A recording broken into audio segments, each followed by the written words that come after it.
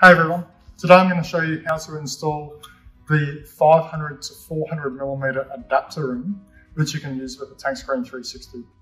So if you've got a 500mm hole in the tank, this is what you're going to need because the Tank Screen 360 is traditionally designed around a 400mm opening. So you'll get your ring, you'll see around the outside it's got 8 holes around the outside. That's what we're going to screw down to the tank first. So we're simply going to align it over the opening of the tank, screw it down. We've designed it around a 8 gauge fastener. So 8 gauge, I recommend a Phillips head, pan, or well, at least a pan head, whether it's a Phillips or a different sort of screw insert, that's fine. But pan head is important. So we're going to screw that down on the 8 fasteners around the outside.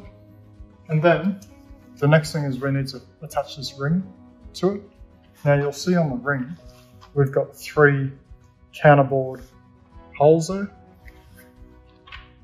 The same fasteners are going to end up going through those. Now, to put those on, you'll see on the ring, I didn't bother screwing this down just for the sake of the video.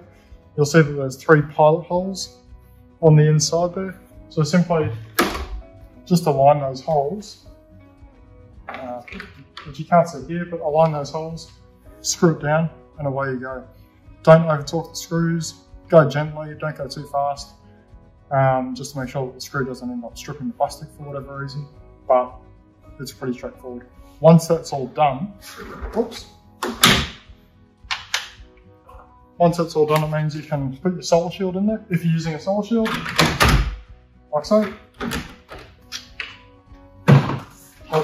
It also means that you can, of course, get your Tank Screen 360, and that'll end up snapping into place. Just you'll see where the little tabs line up.